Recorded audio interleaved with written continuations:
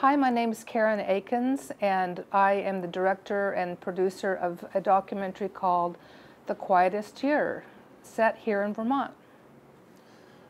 Welcome. Thank you. As someone who has lived in Vermont, we've spoken a little bit before the camera was rolling about stories in the film that I was familiar with, and then people and issues that I was not. But one of the first things that struck me, and where I feel as someone who loves films and loves documentary, is the opportunity you have to take a place like Vermont, where outside of here, I would say probably 99 people out of 100 would think, well, Vermont's got to be a very tranquil, quiet place, and say, no, we're going to talk about noise pollution in our verdant green state. I'm sure that was part of the calculus to do this, but could you talk to me about why it was so important to, I guess, maybe have a little myth busting here about, yes, there are serious issues even here in Vermont? Well, Vermont is known for its environmental quality, and yet our acoustic environment isn't factored into that at all. We're worried about land and scenic environment, so I thought it was really interesting to take our situation here and contrast the real lack of noise control and show how we're sort of the, even if it's happening here in a place like Vermont, you know that it's really bad everywhere, but just to focus on what our problems are and how we go forward will be interesting to others, I'm sure, because we have such a high standard of environmental quality, and are we going to match it with doing things about the level of noise in our state, or are we going to let this sort of dichotomy exist between this absolutely spectacular, beautiful environment and then horrible noise? And Right. you can't live in a postcard. Vermont looks beautiful on paper, we take pictures, but if you're actually living here, you're exposed on a daily basis to all kinds of excessive noise. Well, and there's the great quote in the film is, you can close your eyes, but you can't close your ears.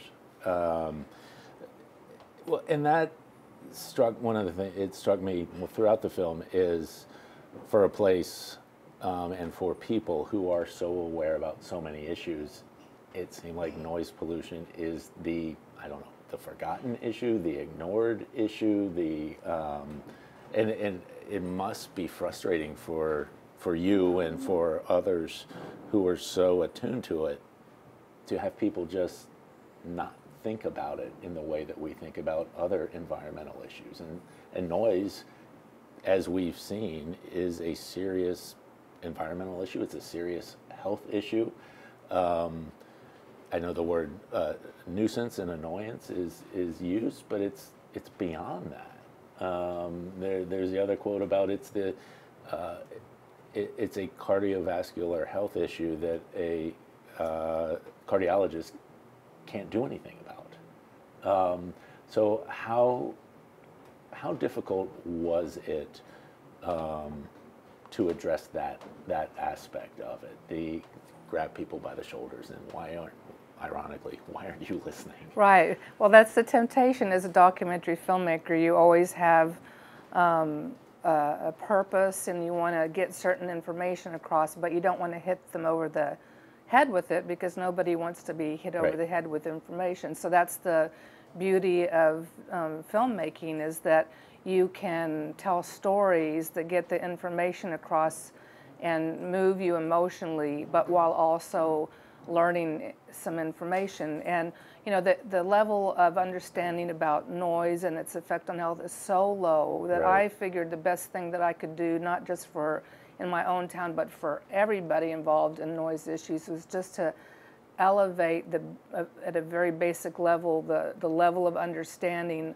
about noise and health, because until you get people to start thinking it about that way, you're just not going to make any progress on the Right. issue if you're just dealing with well, he's annoyed and he's just cranky. You know, Right. that's not going to help anybody. But if people start to understand, I mean, and the science is very complicated, and that was one of the challenges of the film, like how you measure it and, you know, the health impacts, and it's all very complicated. So the point of the film was to have people walk away from, after watching it, and understand it more as a issue and the health impacts, and also to create some empathy for noise sufferers, rather than what very often happens is people are just dismissed as cranky Right. and complainers. Complainers, So yeah. anyway, and I think, you know, Let's from blame the victim. Right. It's a lot, and so I think from the feedback we're getting, you know, we're accomplishing those things. You know, Right. there's some people that are never going to have empathy for any victims of anything, and Right. we can't reach them. But for, you know, reasonable people and hopefully policymakers, they'll start to take it more seriously. Okay. Well, I'm curious about your involvement, wanting how this became an issue for you, and why you went from this is something a citizen, I'm concerned about, I'm going to make a film about this. I mean, did it start with the rooster? Was the rooster the genesis of this film, or was it something? Well, even okay, I didn't have any personal noise problems until my neighbors started to bring sheep onto the property next to me. But I was aware of the whole F-35 issue. Right. It didn't affect me personally.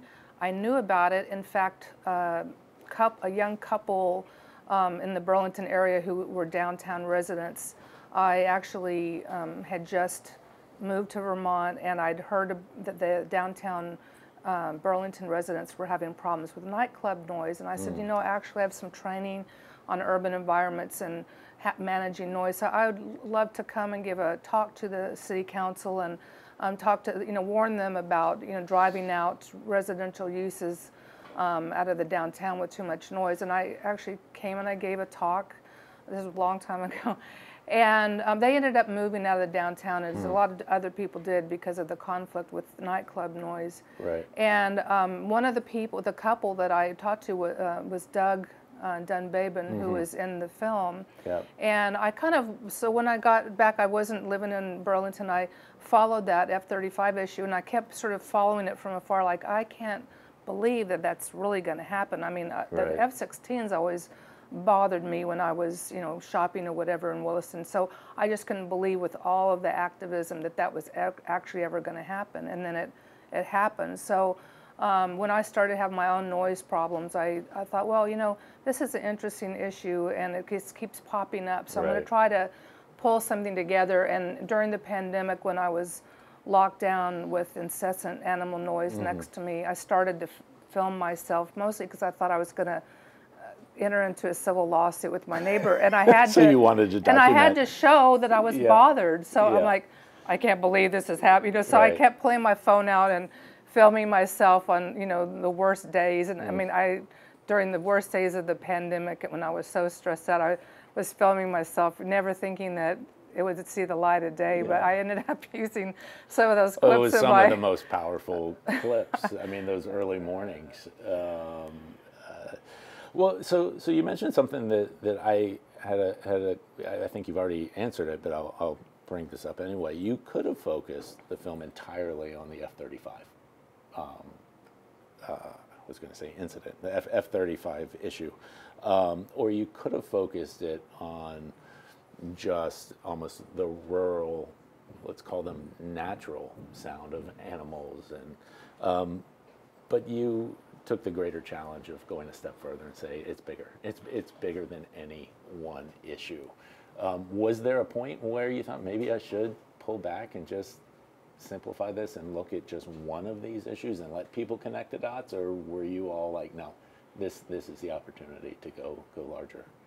Well, at one point, at an early cut of the film, the F-35 story dominated. It was half the film, and so. And at that point, maybe I wasn't in the film with my own noise problems. And so I really didn't want to just have it be about the F-35 because, first of all, it's very political. Sure.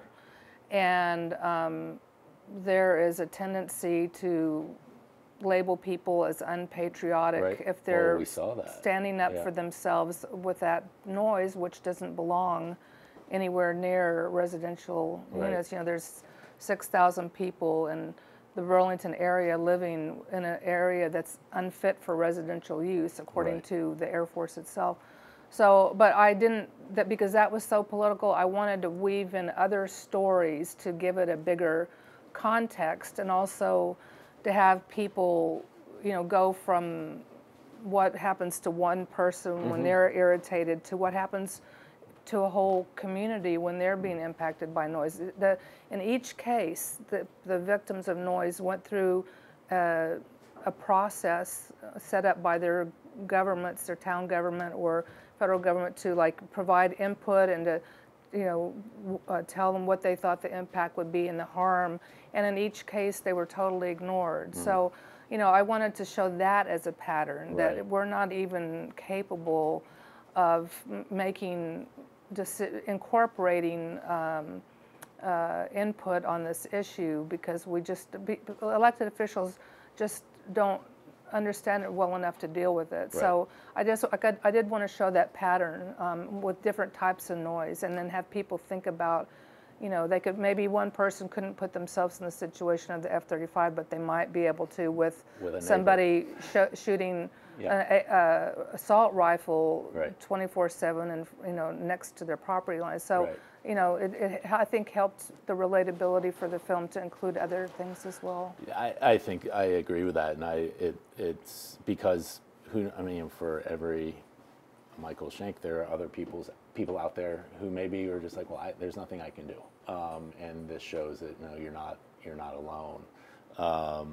and it also, in a way, one of the things that was helpful to me in thinking about noise pollution is that it's not just, you know, the automated noise. I mean, it could be what we would term natural sound, but when you amplify it and you factor in proximity, that is just as damaging as well. Was it difficult? I know you felt that it was important to tell your story, but all of a sudden you're becoming a part of the story too. Was it hard to push through that barrier? We tried it so many different ways how to incorporate me in the film. Like, should I be the narrator? Should I be a character in the film? Should I be out of it completely? And should I try to tell it in a humorous way? I actually did a short film as a sort of a proof of concept where it was funny. Right.